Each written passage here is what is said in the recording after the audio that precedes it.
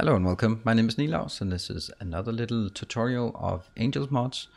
This time I'm going to add a few additions to one of the later versions. Instead of redoing all of the old ones, I will just dive into some of the parts that have changed. The refining mod has been extended with a washing machine.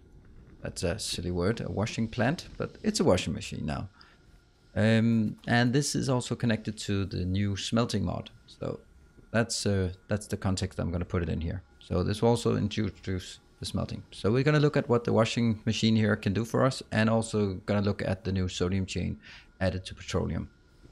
So the first thing we have is a new pump, a seaflow pump. This pumps up mud water. Yeah, mud water. If you mix it with water, for some reason it becomes clear.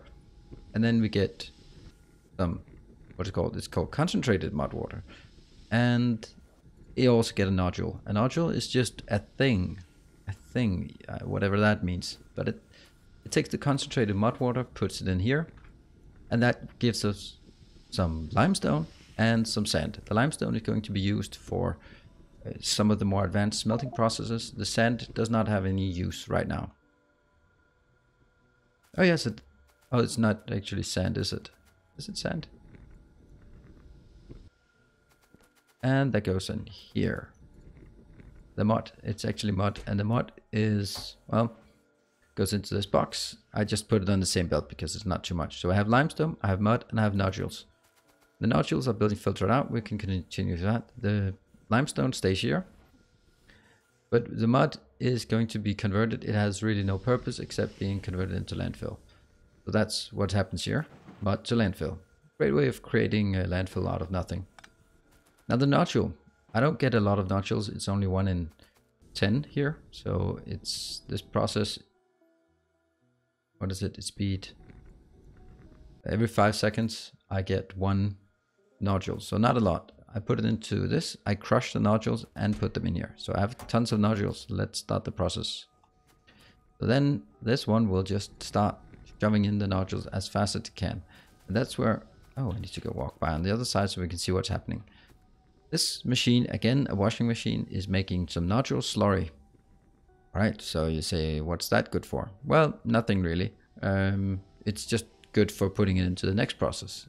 Add water and some crushed nodules and you get nodule slurry. Then you go add more water and then you get concentrated nodule slurry. So far, it has no purpose. And then we can go on to one more process. In this case, we will be adding some mineral sludge to our concentrated nodule slurry, and then we get some pebbles coming out of it. Right, so the pebbles are going to get thrown in here. Please note that this one, all of these up here are taking 5 input and generating 5 output in 5 seconds even. However, this process is taking 5 in 5 seconds but only generating 2, and this one is then using 4. So you actually need twice the process up here in order to support one of these nodule sludge processes. So this nodule sludge process is the last of the washing chain, and that creates some nodule sludge. So a long chain in order to get the nodule sludge. The nodule sludge is currently the only way to obtain. You put it in. This is a splitter, part of Angels mods as well. Very convenient. It splits evenly between 2 sources. There's also a 3-way splitter. Anyway, it goes in here.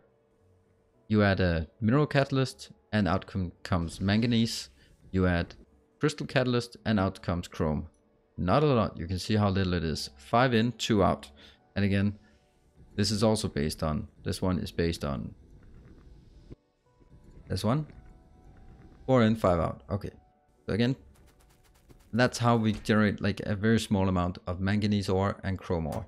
There will, as I'm told, be other options in the future for generating it in a different way from the sorting process. But so far, this is the way to create manganese and chrome, and that can come in handy later. So that's the washing machines and how they fit in. Currently, the only purpose is creating manganese and chrome, but there will be other additions added later. Now, the other process I want to dive into is an addition to the petrochemical process.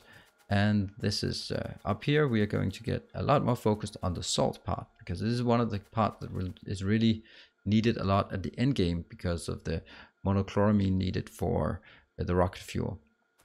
So it is actually a bit of an issue, and that's why a new process has been added, and that's this process that's creating sodium from the salt. So this takes salt, comes in, and it gets split into sodium and chlorine gas. Chlorine gas is pretty damn awesome because chlorine gas is something that is it's needed for a lot of things. So it's for gold, for example. You need chlorine gas for gold. That's great. Well, let's flip out the next one here. This one is taking the sodium in and producing sodium hydroxide. Sodium hydroxide is something that some people are saying, I have tons and tons of sodium hydroxide and nothing to use it for. As I see it, the way I'm usually experiencing it, I do not have enough sodium hydroxide because aluminium requires sodium hydroxide, and aluminium is something we need quite a lot of. Anyway, this process is working. We'll start the next one, and the next one is a different compound, so that's sodium carbonate. The sodium carbonate, let's actually have a look at the sodium carbonate is used as part of the smelting process. So we're going to need this later on. But so far, let's just craft it as eagerly and as efficient as we can. Why is that not? This really should have been a short one. There would be a point to doing it this way. Good. And the last process, let's get that process out as well. And let's see, here we make sodium cyanide. This is a rather complex one because it requires sodium coming in, requires carbon, requires a green catalyst, and ammonia. So very advanced. And this is also used as part of the smelting mod. So that's something we're going to come back to later. Oh, what a mess in here.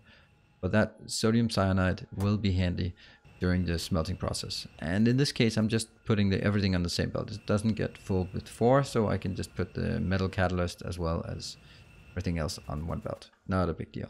So what you can see here is actually the sodium chain has been expanded quite a lot, and that makes a lot of things easier. It's a prerequisite for part of the smelting process, but it's also very convenient that from salt you can just get tons and tons of sodium hydroxide, for example, and chlorine if you're short on that.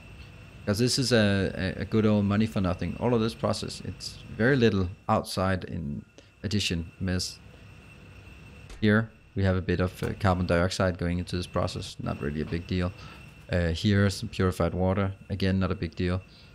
And down here this is a bit more cumbersome, but that's also because it's part of a more advanced smelting process. Right, we're gonna wrap it up here, and the next we'll also make more dedicated for the smelting processes. So thank you for joining, and I'll see you in another video. Cheers, bye.